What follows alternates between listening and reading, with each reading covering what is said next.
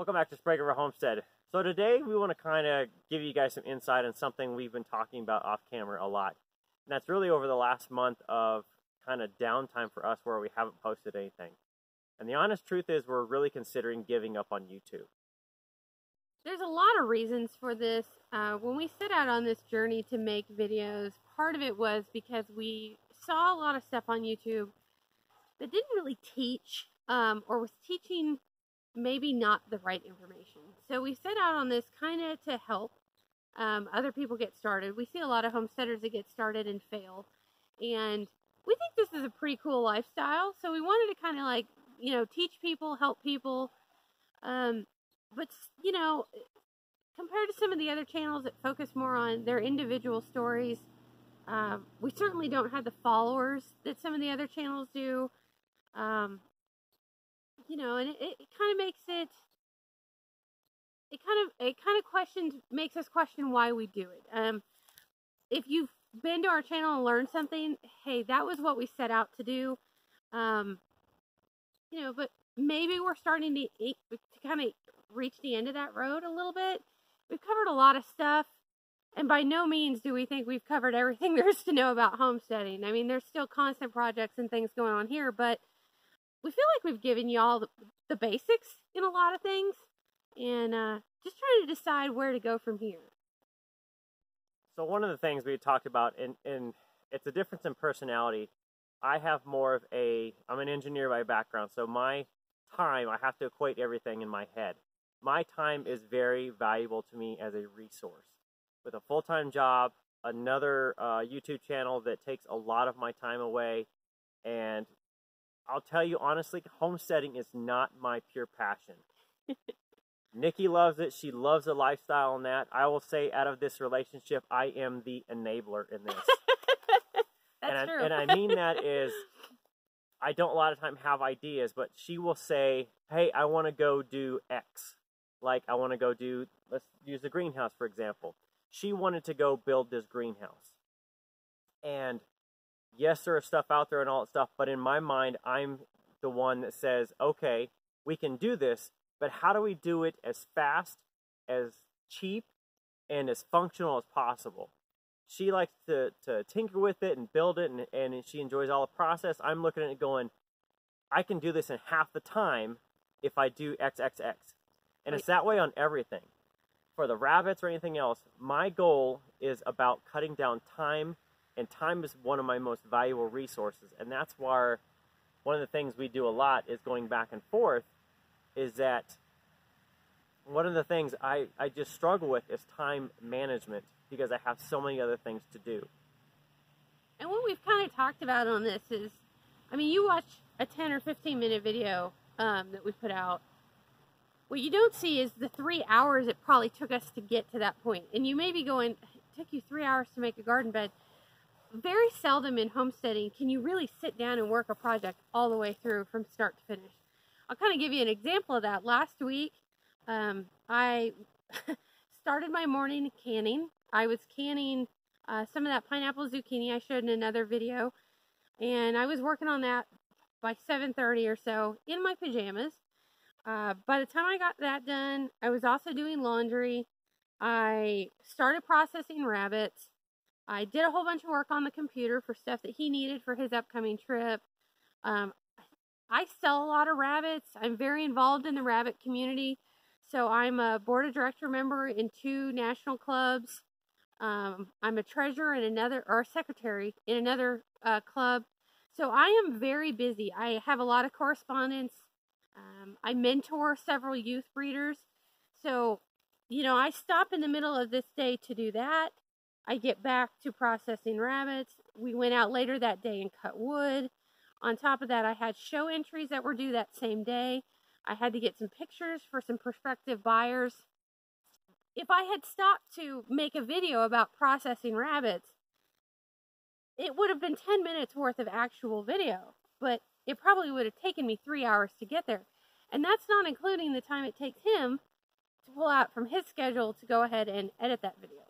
Probably another reason that we've really considered quitting, there are a lot of people out there that we won't name names or call attention to anybody, but there are a lot of people out there that are homesteaders that are, I just got to tell you, if you've got time to put out videos every day or 3 and 4 times a week, and they're 10, 15, 20, 30-minute long videos, I honestly do not know how you have time to actually homestead.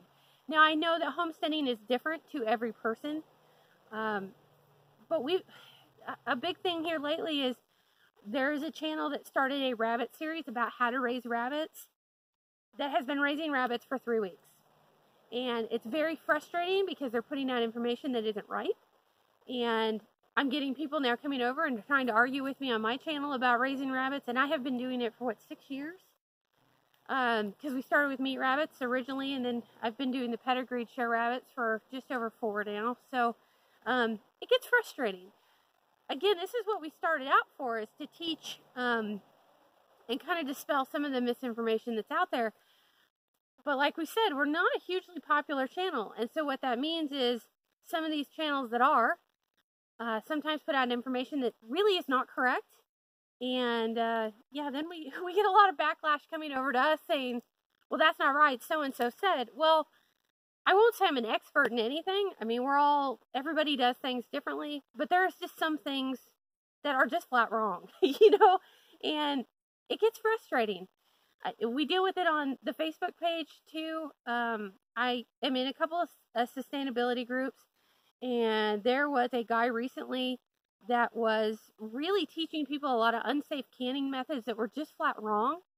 And he actually ended up getting kicked out of these groups and has, 8 times the number of followers than we do. And I'm sure that sounds petty, but what we're saying is it's really hard to get out there on the internet and kind of correct some of the culture of misinformation. And so it gets really frustrating. If we're not helping the people we set out to help, then what was the point of spending the time doing it? I always liken it to the 20-year-old life coach. 20 years old, you're giving people advice on how to live life. And I think there's just way too many faux-steaders. And that's a term I came up with a while ago because of this. There are way too many faux-steaders out there that have a gazillion followers that marched along to a drum that I don't even understand. I don't even understand. So it's kind of like, we moved out to where we are to really get away from the hustle and bustle and the rat race. And this is like the one thing that we swim upstream against of the rat race and it's the bully mentality. It really is. There are just a lot of people that go out of their way to try and bully us or just snow us over with information that's really poorly put out there and wrong, that's really dangerous. It's, I talked about doing a video a while ago, and we never put it together, but it was like all the wrong things to not do based on what I've seen on YouTube. And it was ironic because it was going to be on YouTube, but at the same time, there's just a lot of really bad information out there that it's really hard to overcome. It really is. So it makes you almost just want to turn it off and be like, you guys go out there and do all the dangerous stuff you believe in, and when you learn it's wrong, we won't be there to help you when you need it right. And that's not really who we are in the kind of attitude, because we are, I think at our heart, we're both kind of teachers. He used to teach motorcycle safety.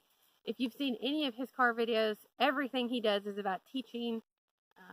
I've been big on that on my rabbit stuff and mentoring kids and all that kind of thing. So, I guess in the end, what we're saying is we're not giving up yet. And if we decide to, we'll let y'all know. But just wanted to kind of let everybody know where we've been for, the last month. Like I said, we were really busy, and we are really busy with our fall stuff. But there's been almost a disquiet when it comes to whenever we've mentioned YouTube to each other, like, do we want to continue with this? And so, quite honestly, it got put on the back burner because we weren't sure if we wanted to continue. But we do have projects that we promised we would show you how to finish up. So we will be doing that. And Yeah, we'll keep going for a while. Like I said, it just gets frustrating, and you know, just life.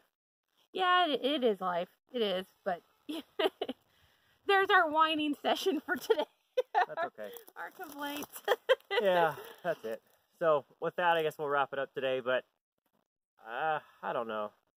There's just a lot of days that we just don't want to hit that record button and do stuff and take the time out to set up a camera and that. It's a lot easier to go out without makeup on. I guess I don't wear makeup, do I? I don't want to put on eyeliner some days and foundation to really look as beautiful as I am. So there are a lot of days that I don't hit record because of that. And believe it or not, I've had some messages from people now kind of commenting on the few days that I have done videos where, you know, I wash my hair every 2 days and sometimes it's gross looking. It just is, but it's a homestead, you know, so I get up in the morning and maybe I don't jump in the shower because I know I'm about to go out and chainsaw and get filthy. And, you know, there is a definite double standard when it comes to women on the internet. I mean, you wouldn't think so on a homestead channel, but I have had comments like, have you ever heard of makeup? Or, do you ever wash your hair? You know, this is a back to nature kind of life. And if everybody wants to see me put on 50 pounds of makeup to show you how to butcher out a bird or divide chive plants, this is not something we're going to stay doing. That's not who I am, and that's not what I think this lifestyle is about. And nobody wants to see me in yoga pants. Nobody wants to see Kanan in yoga pants. Well, I might, but nobody else wants That's not this kind of channel, guys. Get your minds out of the gutter. So that's it. We're done with that. I thought I'd bring that up real quick, but there's a lot of negative reasons of why to not do this anymore, and a lot of days there's not a lot of positive reasons. So I guess it is what it is. But we'll let you go. Get back to work. Go out there and get some homesteading done. We'll see you next time. Happy homesteading.